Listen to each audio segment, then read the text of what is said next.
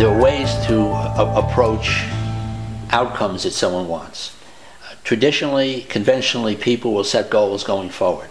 I believe that's critically important. Write down goals, write down objectives. However, I believe that starting in the future, at some point in the future, and I choose today, this is 2010, I choose 2015, I have people work backwards from 2015. I have them imagine the outcome they want, which comes back to your question about visualization and success before, and then look backwards for anything that they could do or that could happen to disrupt the outcome that they want.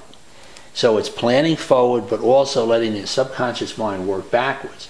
So for example, what could get in someone's way? We talked about the way people speak to themselves.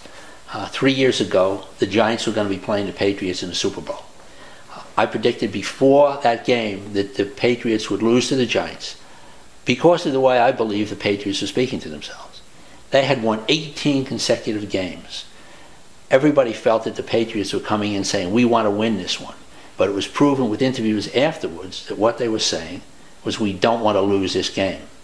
One of my tips to students is, you must avoid at all costs telling yourself what you don't want to have happen. Because your subconscious mind, from where your performance comes, never hears that negative command. So the Patriots were coming in saying, we don't want to lose this game. The Giants were going in saying, we want to win it. I think that's a significant outcome. The individual's performance, performers, pianists, anybody who has any type of an acting performance, I believe needs to be telling themselves what they want to have happen, not what they don't want to have happen.